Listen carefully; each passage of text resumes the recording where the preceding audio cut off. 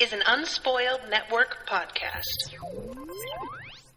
This is Spoil Me, covering Son of a Trickster, brought to you by Robin. In these chapters, where to start? I said that Jared's life was pretty depressing last episode, and little did I know how much worse it was going to get, because at least he had his mom, and it doesn't seem like he even has her anymore. Jared's got nobody, man. Welcome to Spoil Me.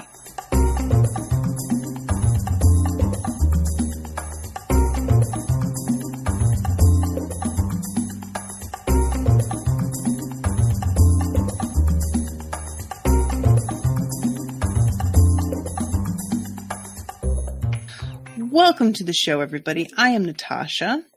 So, some of you may remember way back when I started Spoil Me, Patricia, was it Patricia? Yes, it was. Patricia commissioned a Diana Wynne Jones book called Fire and Hemlock. Diana Wynne Jones is a pretty well-known author, but Fire and Hemlock is sort of a lesser-known book of hers, and it deals a lot with the issues of a child who is, while not outright abandoned, essentially abandoned, left to her own devices and sort of treated as if she is if not burden, at the very least an inconvenience a lot of the time. And her mother basically hands her off to her grandma, in so many words, because all she is interested is trying to get a relationship going with somebody who will take care of her. Now, that is not exactly the situation here with Jared. His mother is more complicated, and the history is more complicated. It's not just, I want things to work with Richie, and so I'm going to completely throw you to the wayside. However, it's not that. Does that make sense? Like, I wouldn't say that Richie is like her motivation in this. Her motivation in anything is usually rage. His mother has clearly got a lot of rage in her that she has not dealt with and is not really interested in dealing with, as far as I can see. And she isn't really able to, I don't even want to say control, because that's too simple. She isn't even able to get out of her own head enough to look at a situation. So she's over here. All right. I'm getting ahead of myself here. We start with chapter 18. And he is trying to get in touch with his mother, and he's not getting any replies from her via text message.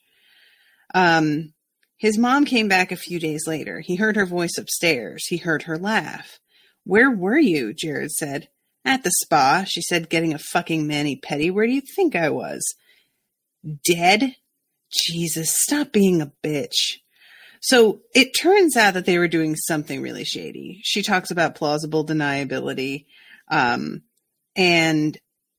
the fact that he asks her to please not do anything that will get her killed is very touching to her, because she has a very low threshold for being sweet, apparently.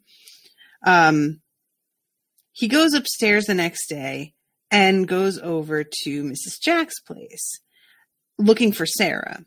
Sarah is not there, but Ms. Jax takes him over to this protest, the Idle No More protest, which I was really excited about.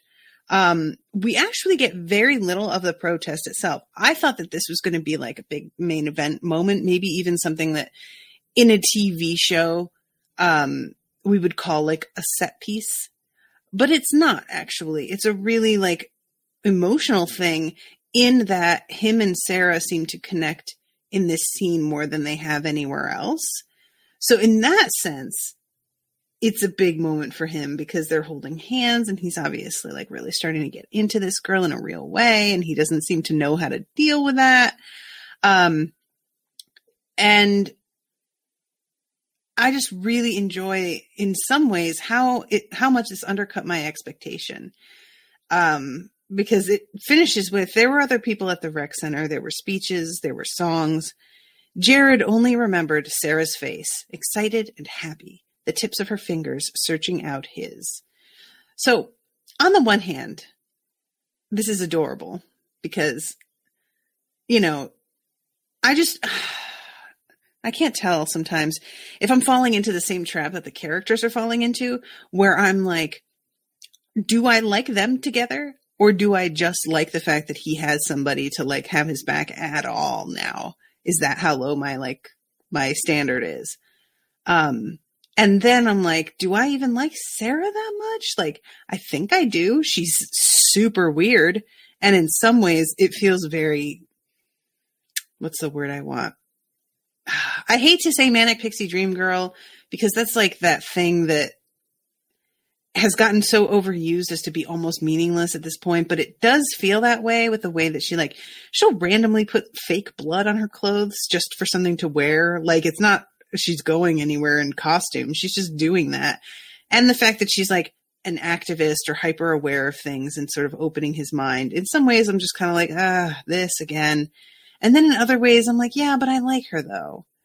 Robin says, Idle No More is a real ongoing protest movement in Canada, which I think is why it's mostly a background event here. There were Idle No More events going on in many communities around the time the book was set. Okay. Thank you, Robin. And hi. Okay. That's cool. Yeah. So he has this lovely day with her. He goes home. I'm just going to read this, guys. When Jared got home, he found his door kicked in. His clothes were tossed around the room, and most of the furniture was broken. The mattress had been slashed. The wall that separated his space from the laundry room was full of punches. They'd taken apart the toilet tank. Jared shut off the water. It drained into the hole in the concrete, but his clothes were crumpled and muddy. He sorted out the clothes that were salvageable and wrung them out in the utility sink. His cell phone buzzed. You might want to stay with Blake for a few days, Richie texted him. Your mom's pissed. So let's talk about how much things have turned around that Richie is now going to be the one that's sort of warning Jared and like letting him know how angry his mom is, because it has been her warning him about Richie most of the time. Let's also talk about the utter shock that I felt in realizing his mother did this. It's really interesting to me, once I start paying attention, how little this author is interested in telling us how Jared is feeling a lot of the time. We get very matter-of-fact descriptions of things, and we get physical description of feeling nauseous or cold or whatever. But in terms of his emotional reaction to stuff, it's left very, like, anybody else writes this scene and you would have phrases like his stomach sank, or he stood there in shock staring, or anything like that, that sort of gives us a really fast, quick, he's shocked, he's upset, he's what. We don't get that in this scene at all. It is a completely by action description. This is what the room looked like, and this is what he did. He turned off the water. He wrung out his clothes. There is no reaction described. And that is interesting to me. I am both a fan of this method because it leaves a lot of open room for us to decide how we feel about it instead of worrying about how he feels about it. And also there's the show Don't Tell, and we get like, this is really, whether he's upset or not, however he may be feeling in this moment, he deals with this in a very practical manner. And that seems to be what the author wants us to pay attention to. He doesn't sit there bawling about it. He's not like stunned into inaction. He sees this mess and he decides that he's going to start cleaning it up. And that's what he does. He went upstairs and found his mom covered in drywall dust, her knuckles bleeding. She stood in front of the fridge, holding the door open. Richie was nowhere in sight. "Hi," Jared said. She kept looking in the fridge, then grabbed a beer and cracked it open. She closed the door and turned to him. She lowered her head, glaring. "Have you been helping your dad?" Jared shrugged. "Care to explain?" she said. He backed up a step. "Your dumbass stepsister brought me up to speed," his mom said. "Destiny wanted to tell me what a peach you are, helping the fucktard and his whore and her dumbass." "So you redecorated my room," Jared said. She hurled her beer can at his head. He ducked. She shoved him, and when he didn't shove back, shoved him again. "Fuck you," she said. "You goddamn disloyal fucking piece of shit. I'm the one taking care of you, and you go and help that lying, whoring son of a bitch? Fuck you." He walked out and down the street. He expected her to follow him, expected to hear her truck, expected her to scream shit and throw things. But she didn't bother. Y'all, I feel like, in terms of writing, handling it that way is probably the most effective in getting across the horror of a situation like that. You don't need to write that his stomach sank. You don't need a description of his heart rate increasing or his sense of disappointment or any of that. All you need is exactly what happened. And you know that he's a human being and he's going to be reacting this way, whether the author specifically tells us that or not. And I find this a pretty important lesson in writing. I don't feel like you have to handle it this way. I don't feel like there's one correct way to write a scene like this and have it be emotionally high impact. But I do think, for me, the matter-of-factness of the telling is part of what makes it so upsetting and makes it feel almost inevitable as you read it. Like, you should have known his mother was going to react this way. You should have known she'd find out that he was helping his dad. You should have known she was the one who destroyed his shit. You should have known, inevitably, he was going to lose the one person that he thought he had on his side forever. I should have known. And I didn't see it coming at all. And it's just so, like, it jumps from the end of that chapter, she didn't even bother, to the beginning of the next chapter. Jared woke up on the floor in a motel. The room was a bunkhouse of guys sprawled in various states of passed out. Beer cans, vodka Mickeys, and assorted empty booze bottles littered the place. So, this whole thing, he is just in a really bad place. It's been weeks, we find out. He'd parked at Blake's for a week and a bit, and then with Kelsey for a few nights before going back to Blake's. When he wore out his welcome, he asked Dylan if he could couch surf, but Dylan said his dad still held a grudge against Jared for mouthing off at him, and besides, Dylan was going to take a few days off school to go watch the all-native basketball tournament. After that, things got fuzzy. Jared recognized the name of the motel and realized it was the one he had been conceived in. He found his shoes and stuffed his feet in them. Dylan wasn't in the room. Dylan's truck was in the parking lot, and a stunned red-haired girl was sitting in it, buttoning her shirt. Dylan and Ebony were standing in front of it, and as Jared got closer, he could hear them arguing. Ebony was crying, her face leaking even as her expression remained stubbornly pleasant, waiting out Dylan's explanation about why she had just caught him with another girl. When he stopped, she bitch-slapped him with her purse. They both stood shocked, and then Ebony really laid in while Dylan shielded his face.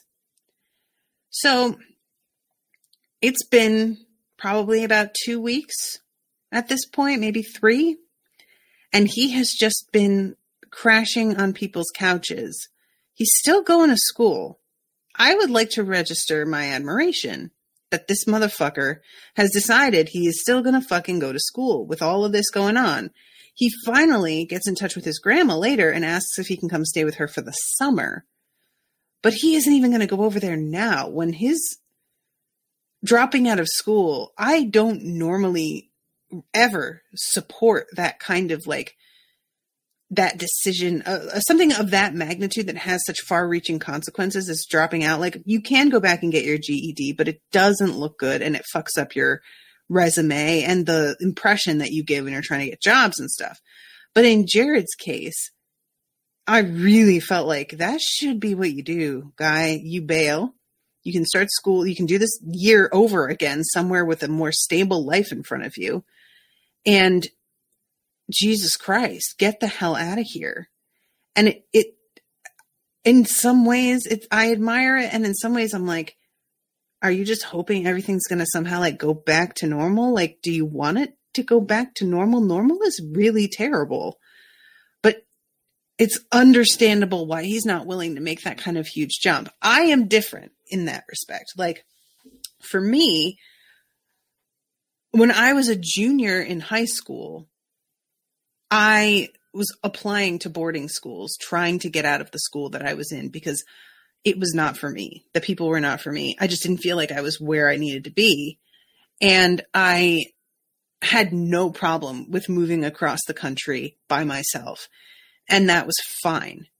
However, I am coming at that from a place of, I have a stable family at home that is sending me off with their blessing to somewhere temporarily, and then I can come back. Didn't work out that way in the end, but that's where I was coming from when I made that plan. And Jared, of course, is not coming at it from that angle. He is coming at it from the angle of, I have basically been disowned. If I move, I am cutting off ties with my mom forever. If I do this, she's never going to forgive me. She's never going to be able to get past it. And I have to know that I'm okay with that if I make this decision. And he hasn't quite gotten there yet. So it's obviously a very different situation for him. I tended to be a little bit more impulsive than Jared is when I was his age. So I probably would have done it anyway and dealt with the consequences later. But I would just like to register how differently, dropped my watch there, how differently we all deal with things like this, because it really is a matter of privilege, of personality, and how much shit you've already had to put up with. You will be so much more willing to tolerate a lot more shit if you've already had to deal with, the level of garbage. Like, if we're going on a scale of percentages, the level of garbage that Jared has had to deal with so far, I would put at about 80%, coming from the perspective of, somebody who is living in a developed country and who has what's the word I want? And who is not living basically in a war-torn area. He is living with about 85% bullshit. So he is much more willing, when it steps up another 10%, to be like, well, I was already at 85, and granted, 95 is a high number, but it's only 10% more garbage than what I had before. I get that. And you're just going to be so different in your reaction if you're you're him versus somebody like me who's like, oh, okay, I was dealing with 10% bullshit and now you just dropped 80% more in my lap. I'm only at 95%, but it's such a jump, or I'm only at 90% versus his 95, but it's such a jump for me that I completely like lose it and do something much more impulsive. Jared, oh, I really want this fucking kid to like, I don't know. I want him to go to his grandma's now and be saved. I want somebody to rescue him. That's what I want. Okay. So, he is going to try and get home. He is not interested in taking a ride with Dylan, who is in the middle of this fucking fight with Ebony. Like, he knows that this is going to be big drama and he's not really interested. So he starts to head back home and this woman stops to give him a ride. I'm going to read this. This shit right here freaked me the fuck out. I don't know about y'all. An older burgundy caddy passed him and then pulled onto the shoulder. Jared jogged to catch up with it. He opened the door and stopped. An old native woman smiled at him, her giant glasses dusting her cheeks. "Where are you heading?" she said. Beneath her face, Jared could see something twisting. Crap, he thought. I must have done acid last night. The old woman was plump and smiling, perfectly respectable in a flowered dress, work jacket, and square orthotic shoes. But Jared saw something in her that was dark as cedar bark, with large yellowed fangs and knobby twisted knuckles. Shrooms. He could have done magic mushrooms. That would do it too. "Kitty Matt," he said, willing himself to get in the car. "Oh, I'm not going that far," she said. "I'm going to Terrace. Is that all right?" "That's perfect," Jared said, still not moving. The thing he was seeing drooled. The old lady raised an eyebrow. "This is why we don't do shrooms or acid," he told himself. The psychedelics lingered, and he had to deal with shit like this, when in reality he had lucked out and gotten somebody to stop. He couldn't make himself lift his feet. "I'm catching a chill, dear," she said. "You shouldn't be picking up hitchhikers," Jared said.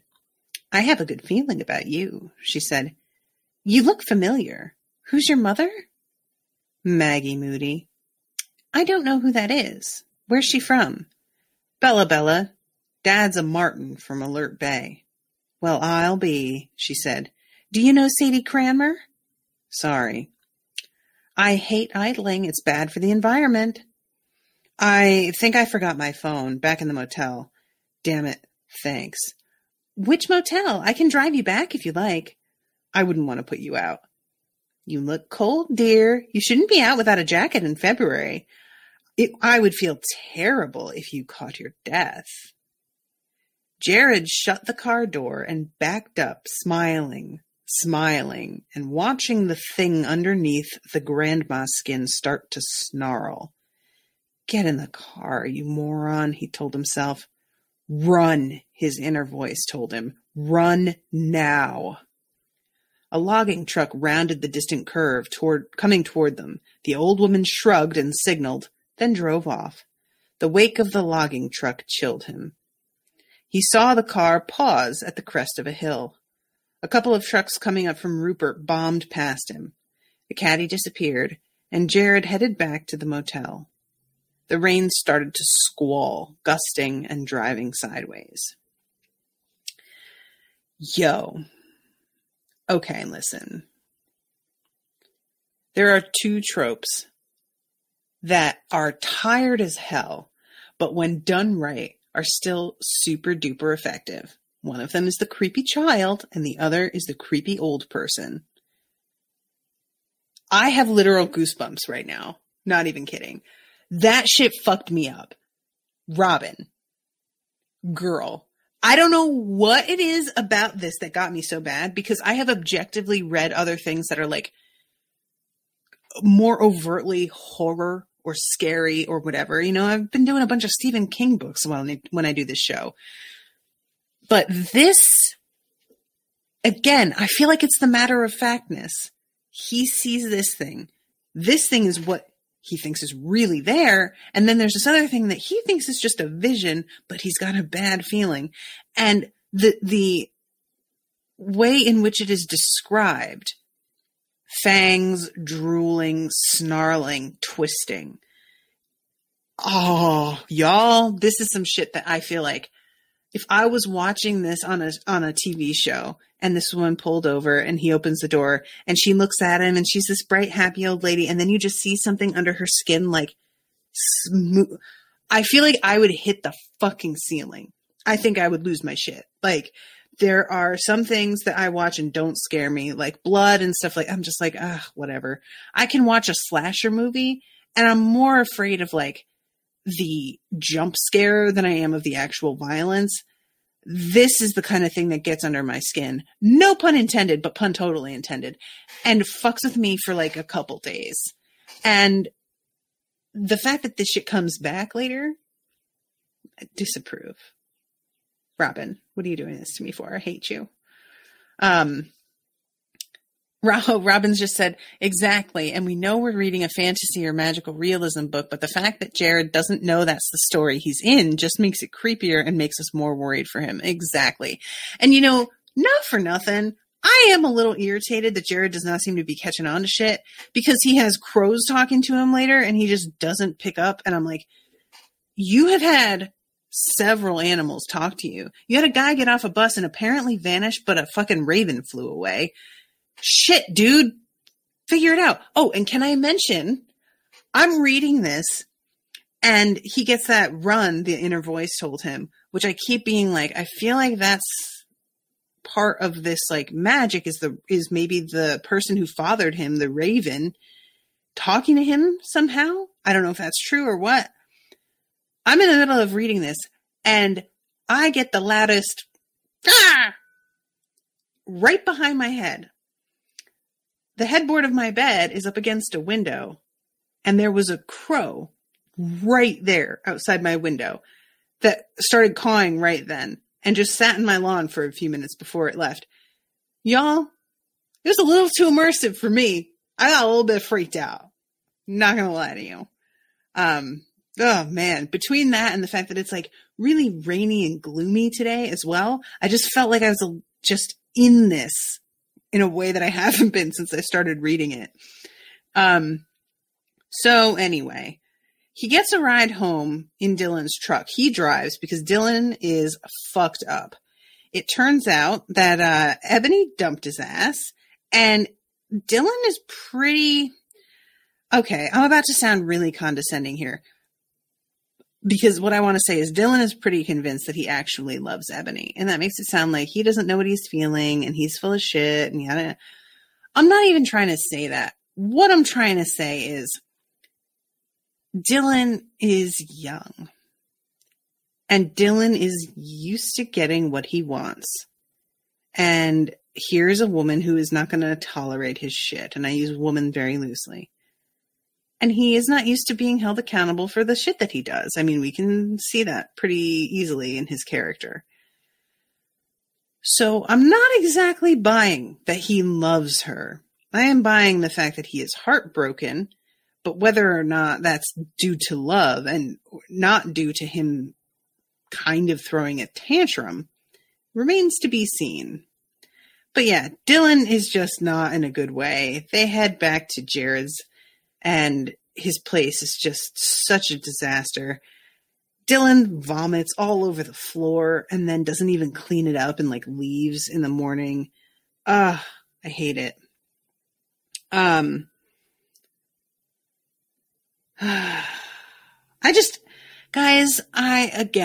everybody that is around Jared just seems like the worst. So Jared, when he gets home, like he's sort of hoping that maybe his mom is going to be there. She isn't.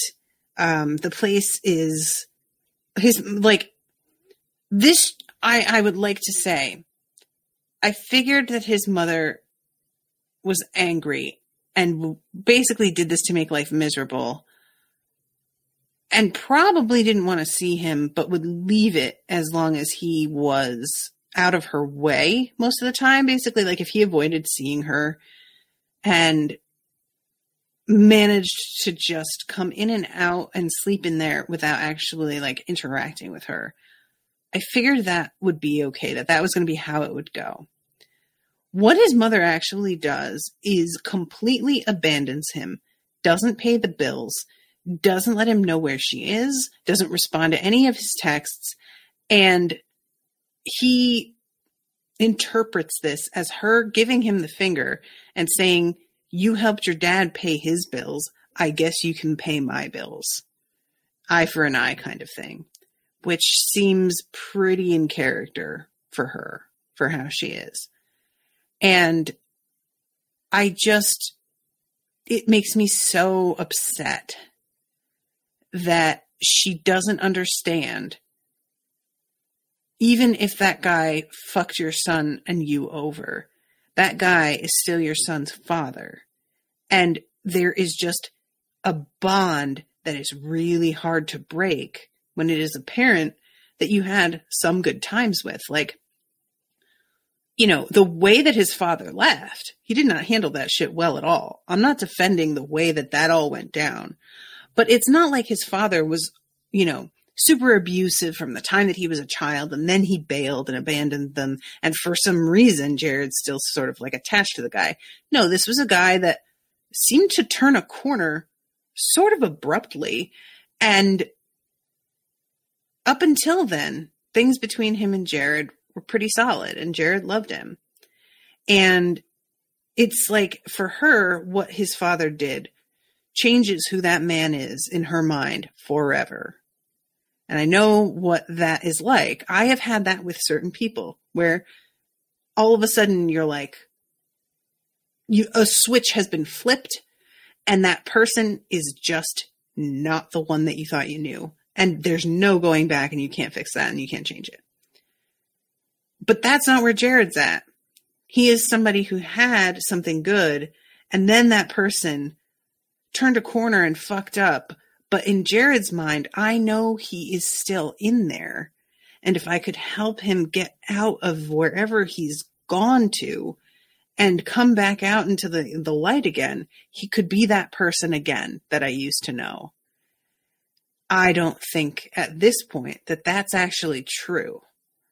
Unfortunately, I don't think that's never true. I think some people, you can sort of get them back, but they have to want to come back, and they have to be like aware of who they are as well. At like this point, they have to have that sort of self-awareness. And his father isn't there. His father isn't taking responsibility in any way for anything that's happening, and is actively trying to rip Jared off. So I deeply understand where Jared's coming from and why he's doing what he's doing. It bums me out a lot that his mother can't see that and understand that. But in the end, I kind of think how his mother sees his father is probably more correct than how Jared sees his father. Jared's being a lot more compassionate, and I respect that and admire that, and I don't even want to say it's the wrong way to handle it. I feel like he's really making an effort to do the right thing. But when it comes right down to it, I believe that when his mother says, he's playing you, that's what he does, that she's right. I believe that she has gone through enough with this man to know, and we know that his dad is playing him ourselves. I mean, Jared knows too, but he's acting like this is a special case, like a one-off, that dad has never lied to me and I can't believe this. And it's like, maybe dad has never lied to you, but she seems to know whereof she speaks. So I would think he's done this shit before, and maybe this is just his maiden voyage in ripping you off specifically. I feel really like it's always hard for me when I watch people like react and act and not really take a moment to like actually communicate and talk it over, you know? And the way that she handled this is so terrible. Like, there is really, I can't come up with a single excuse. Like, I'm trying to think of, but it's so incredibly irresponsible and cruel. Cruel is really the thing. He says something about how it's like eye for an eye, and I'm sure she sees it that way, but it's absolutely not eye for an eye. And it's disgusting, frankly, that she decides to handle it this way and thinks that this is totally fair and what he deserves. Like, oh, I hate it. I hate it. I hate it. So we get a weird chapter in the middle here, chapter 20, called The Human Manual. I won't read the whole thing, but it's basically talking about the weirdness of how humans can be like almost identical in their DNA structure, except for a few things here and there, and then be so totally different. I can say with great certainty that you and I, we were born from women. We look up at the night sky and see the same stars, the same moon, breathe and sleep and pray and work and daydream and sing and cry and fight and love. But in the end, our bodies are meat. They rot in the ground or burn in the fire or are pickled in their own casings, displayed like wax fruit for family and friends to weep over. Our bodies are transitory vessels built from recycled carbon like every other living being on this planet. Bits and parts of you have probably been a cricket or a dinosaur or a single blade of grass on the prairies. With all the power of technology and science in the world, I would bet you dollars to donuts that you still trust a human face to be a human. But come closer and let me speak to the creatures that swim in your ancient oceans, the old ones that sing to you in your dreams. Encoded memories so frayed you think they're extinct, but they wait, coiled and unblinking, in your blood and your bones. If that isn't the raddest fucking paragraph in the whole fucking world. What? Guys, I can't wait for them to fucking uncoil. I'm freaked out by it. I got goosebumps again. Look at this. You can fucking see him too. But that is some shit, and I loved it. Okay, chapter 21. This is when Jared starts to get the final notices in the mail about how electricity is going to be shut off, yada, yada, yada. And this is when he finally gets in touch with his grandmother and is like, can I stay with you in the summer? To which his grandmother, like the glorious woman that she is, and let me hold on to her being glorious because I'm so worried that this book is going to continue into him living with her and she's going to turn out to be terrible. But let's just say that he isn't going to get screwed over by her for now. Just let me have this, okay? So she immediately replies with, well, why wait? We can be in Canada in a week. Oh, I love her. She's ready to drop everything and just come back and fucking deal with this shit. She is not here to play. Bless you, Nana. If his mom had hated him for helping his dad, she was going to disown him for running off to Nana's, but she was gone anyway. She wasn't answering her messages and she wasn't home. If he couldn't come up with the money to keep the house going, he'd ditch it. Fair. Not yours. Like, they owned the house outright. So it's not like the house is just going to be taken away. It's just going to be shut down, you know? So meanwhile, the tenants are all leaving. And Joseph's, this guy, one of the tenants, he says, tell your mom she owes me. I'm taking the bandsaw, but she still owes me $1,400 and she's not getting any more coke till I get paid. All like every little bit that we learn about everybody always like winds up being worse than it was before. Normally this was the time of year when he and the Jackses turned the soil in the garden and got it ready for the potatoes. All bets were off this year. Everything felt shaky, and planning felt dangerous. So Jared goes to school to shower. He's like getting food from the what do you call it? Donations? Food bank. That's the one. It's just, he's really barely making it here, you know? I really thought that he was going to turn around and try and ask his dad if he could use his place to bake, and make some money that way, because essentially his loyalty to his dad is what got him ruined. But he also doesn't want to set eyes on his dad again after his dad fucked with him. So I just feel like put down some rules that you're not getting involved with him, that you using his kitchen is him paying you back for money that you were ripped off from. And then you can get a little bit back on your feet, or at least get enough to like fucking pay the electricity until you find out where you want to go. But it doesn't seem like dealing with his dad is even on the table for him anymore. Like, so, and I respect that. I mean, we all draw the lines in different places, and I'm somebody who I couldn't just leave it that somebody basically stole from me and stole money that I really could not afford to just give away. And I was giving away freely anyway. And then it turns out that they were literally lying to get it. I couldn't let that go, and I'd want them to make restitution somehow. So using the kitchen to cook would be how I felt better about the situation. But Jared seems like he just wants to wash his hands of the whole thing and just like forget it. And I get that, you know, just different way of dealing with things.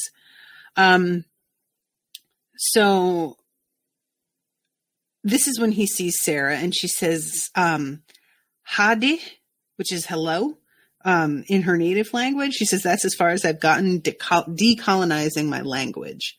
But I don't know how to pronounce that, so forgive me. It's Hadih. And she asks if she can come and stay with him. And he's like, yeah, I mean, why would you want to? But yeah, you can. And she says that Gran's in a mood, and tells him, we had Grandpa for a week and he almost killed himself in the garage. He's back in respite and Gran is wrecked. Now, I wanted some more detail on this, because he almost killed himself can mean a lot of things.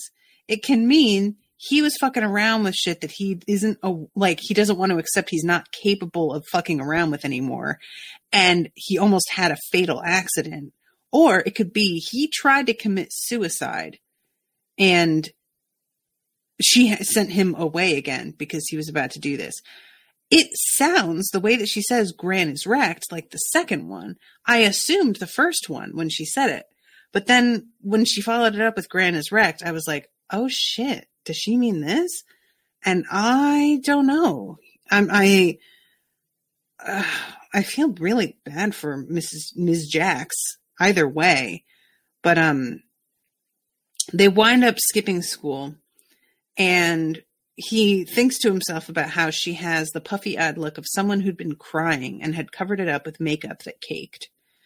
And I am really curious about like more of what's going on in her life, because we don't really hear her talking about her parents or anything. And they go to his place and they are trying to hook up, and there's this weirdness to it. Like they haven't had sex already.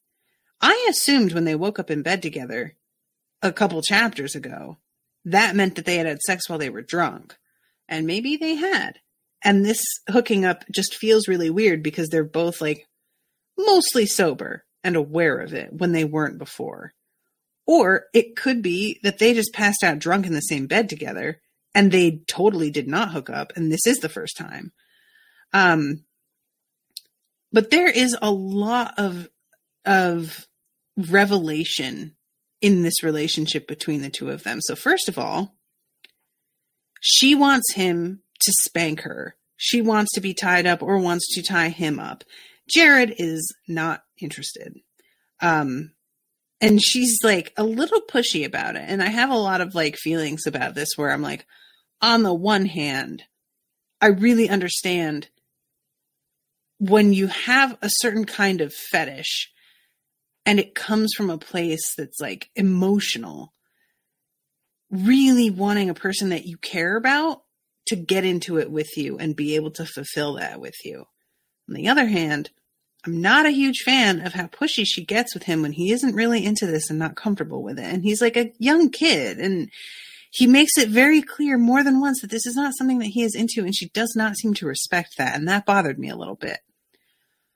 On the other hand, it's obvious she's dealing with some pretty big issues because he finds all of these cuts on the inner thighs and on her inner thighs and asks her what they're from and says, who did that? And she says, I did. And this motivates him to tell her about David. And because, like, I think he thinks that maybe somebody has been hurting her for the fun of it and she doesn't really want to tell him about it. So he says, my mom dated this douche named David. He didn't like my grades, so he broke a couple of my ribs slowly. He got a boner when I started screaming. There goes a detail that we didn't know. Don't care for that one. Dislike, thumbs down, do not recommend. And so finally she tells him, I feel numb all the time, like I took sleeping pills and can't wake up. I just want to feel something.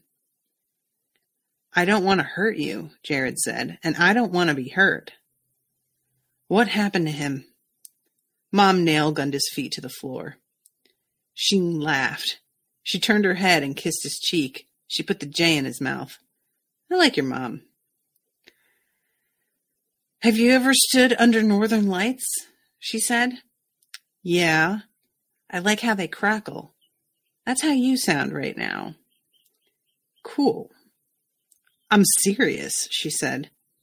You're wasted. I'm wasted. We are wasted. You hum real loud, like an electric guitar being tuned or power lines on a hot day. I hear you all the time. I know where you are. Jared giggled, and then Sarah giggled, and they bumped their heads together. Whoa, Sarah said. You're glowing. Yeah? I can see your bones. Look at your bones. You're an X-ray. Jared looked down at himself, but didn't see what she saw. Sarah made sounds like a lightsaber. What? Okay.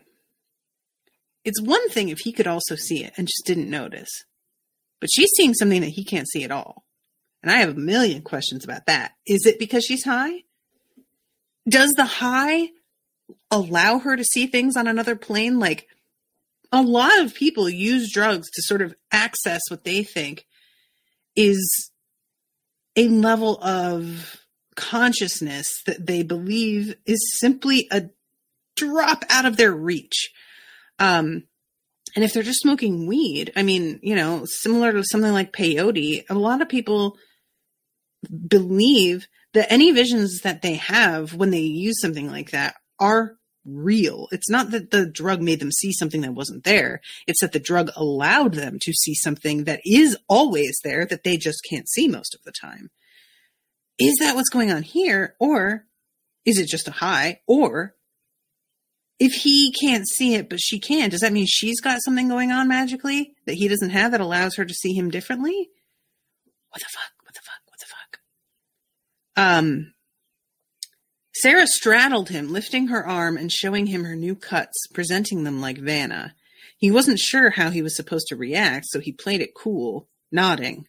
She hadn't had them last night. She must have done them while he was asleep. She used an X-Acto knife on herself in front of him. She met his eye, as if daring him to say something.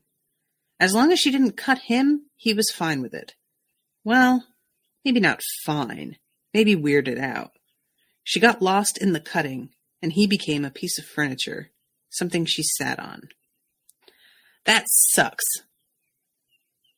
Just flat out, I hate that. I am a firm believer in do what you want with your own body. If she wants to cut herself, I'm not even going to, try and have any sort of high ground on that. I don't think there is a high ground to be had. If that makes you feel something and you need that, and that will get it for you, and you're not hurting anybody but yourself, well, okay, I guess that's a way to cope, fucking, what do I know? But the fact that it turns into a thing where he seems to disappear for her, that's rough. That I hate it, you know,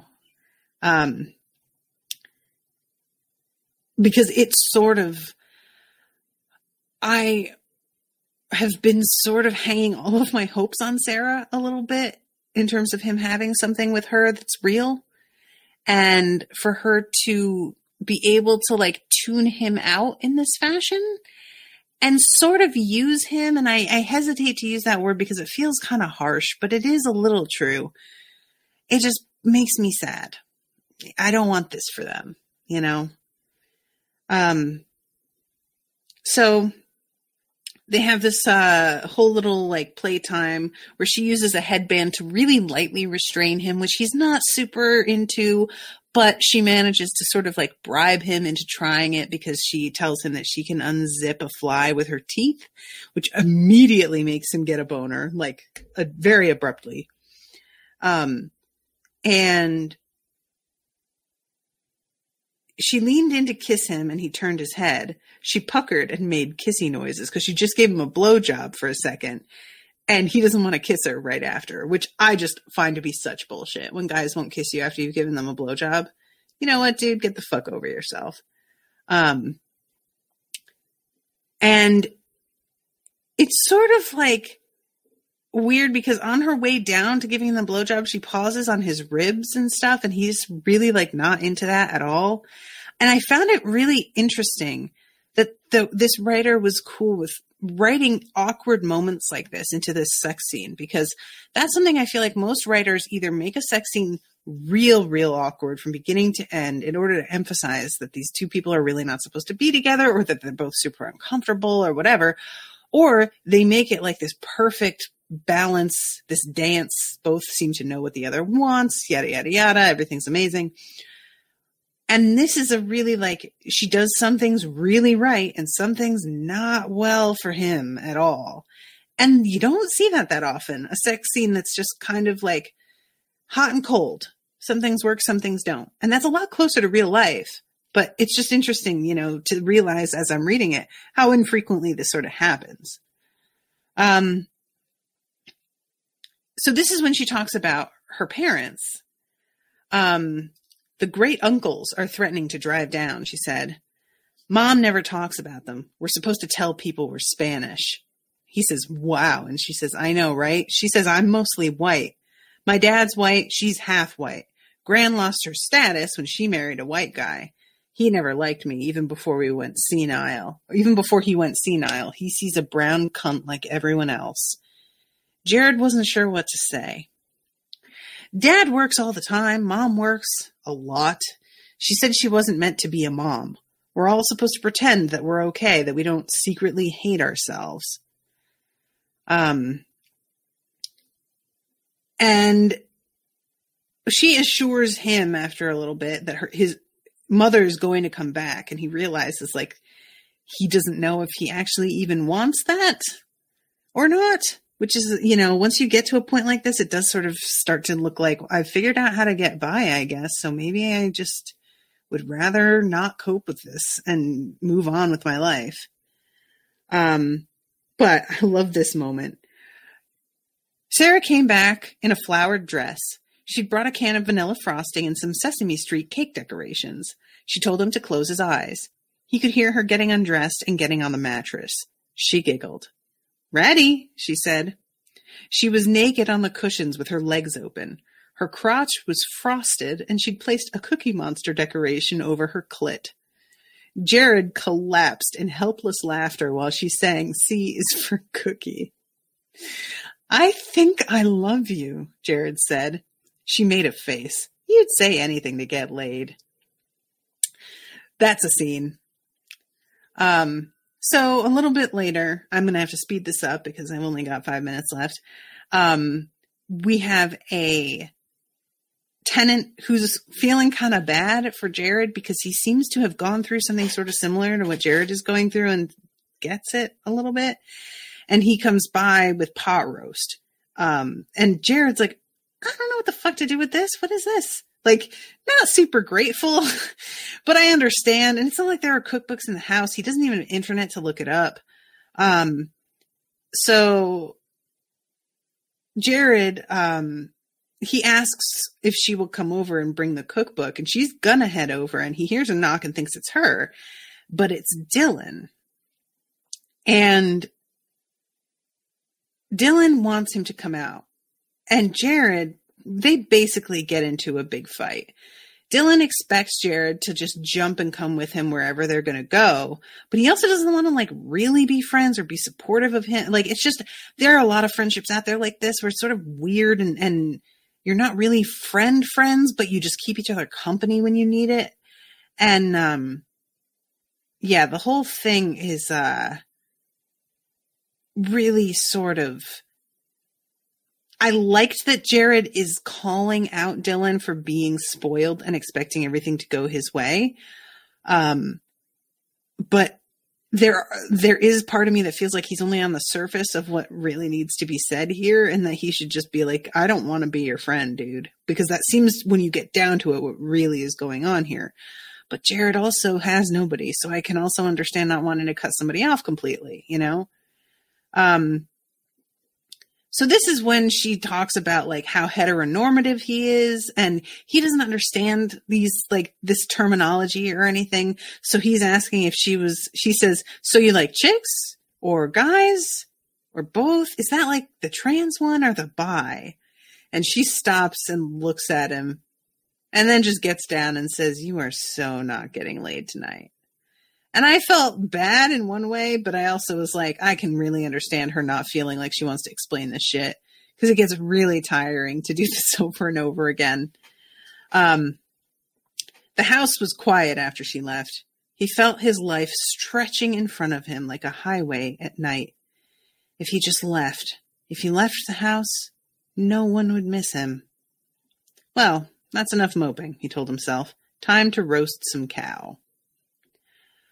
So he wakes up in the middle of the night and his mom is just standing there at the foot of his bed staring at him, swaying high as fuck. And he says he's sorry. And she says, liar. And he says, I'm not lying. And she says, you aren't sorry, but you will be. And I don't care for this at all. He gets up and he goes and stays with Crash Pad for a while. I was very worried as I read through this that there might be a Doctor Who spoiler, but so far, so good. Just warn me, Robin, if there's any Doctor Who spoilers that you know of. And he is really trying to make himself as useful as he can while staying with George. And at one point, Dylan comes by and tries to talk to him. And George already doesn't trust him, or George's mom already doesn't trust him and lets him know, like, I counted the money in his piggy bank thinking that he's going to steal. And when Dylan comes to talk to him, it seems to her, for the first couple minutes, that this is confirmation this kid is no good because he's friends with somebody who bullies her son. And when she says something to him later, he picks on George. Jared replies, I won't let him.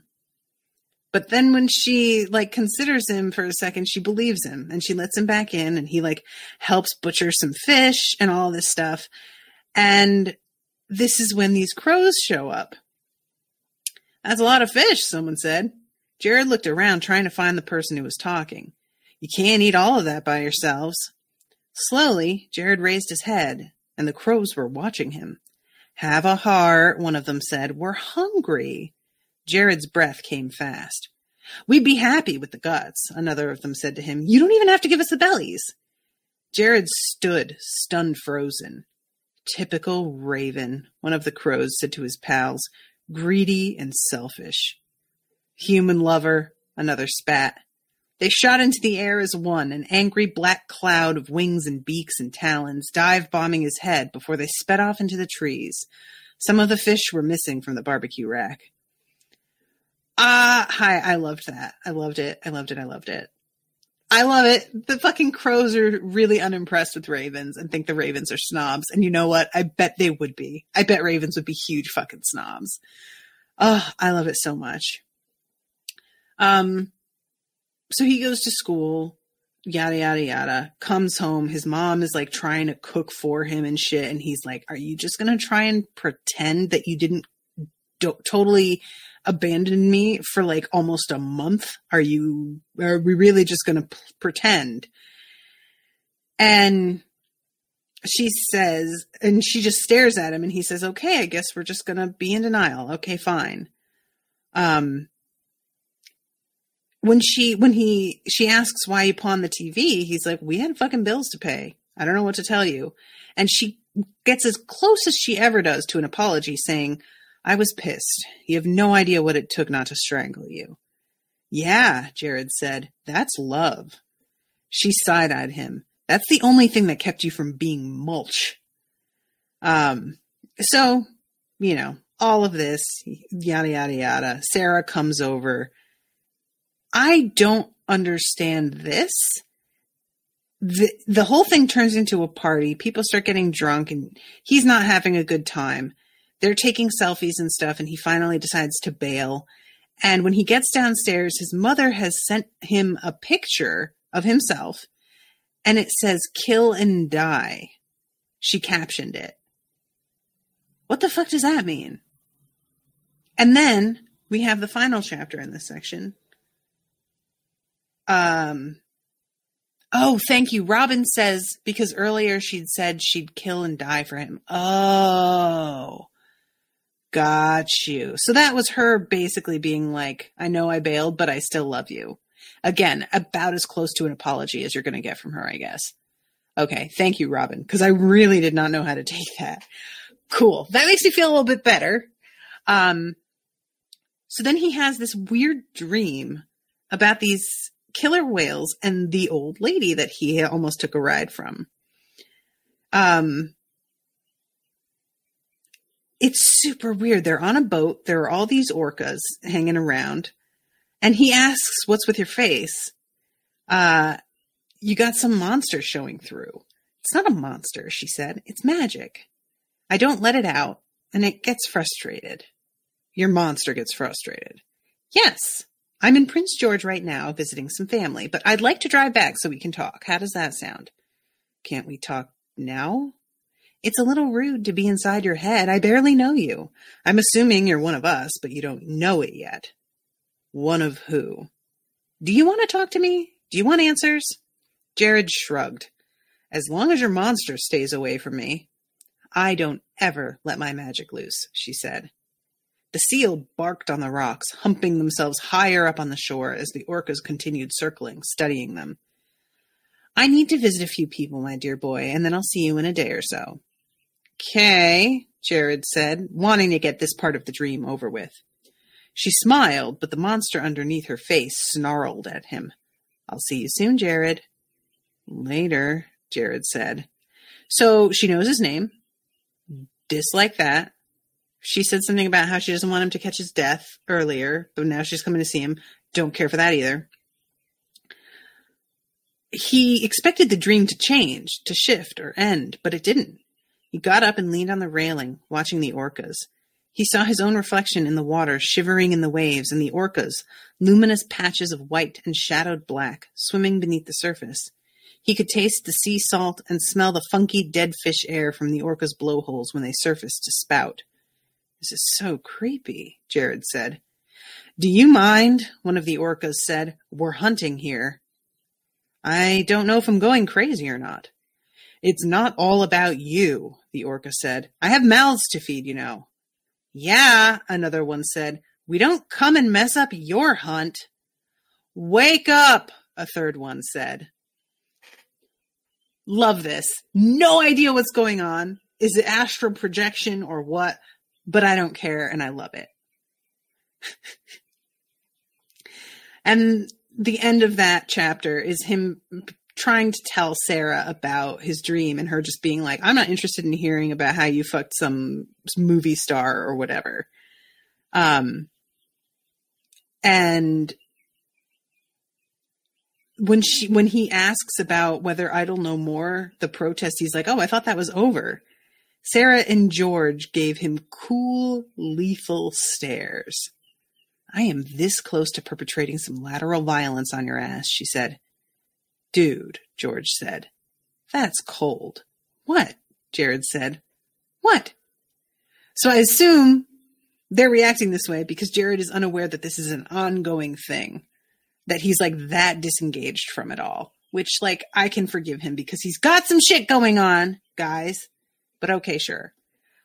Man, there is a lot happening in this story, guys. Thank you, Robin, for introducing me to this.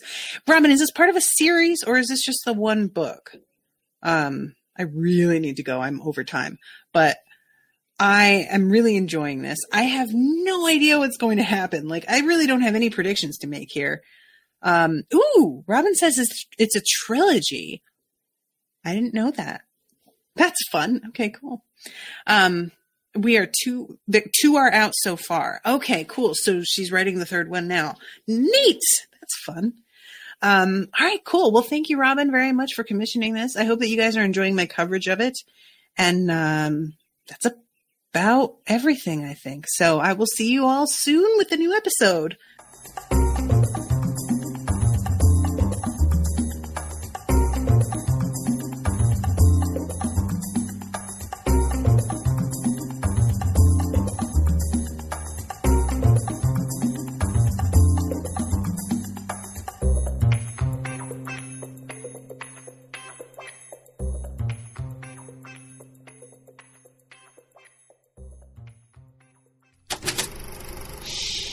That was an Unspoiled Network podcast.